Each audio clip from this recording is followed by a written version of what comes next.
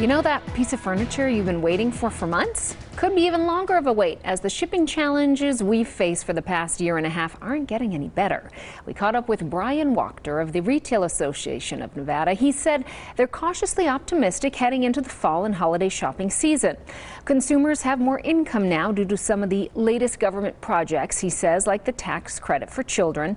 And he says folks have been spending, but there was a slight hit to consumer confidence in the month of August.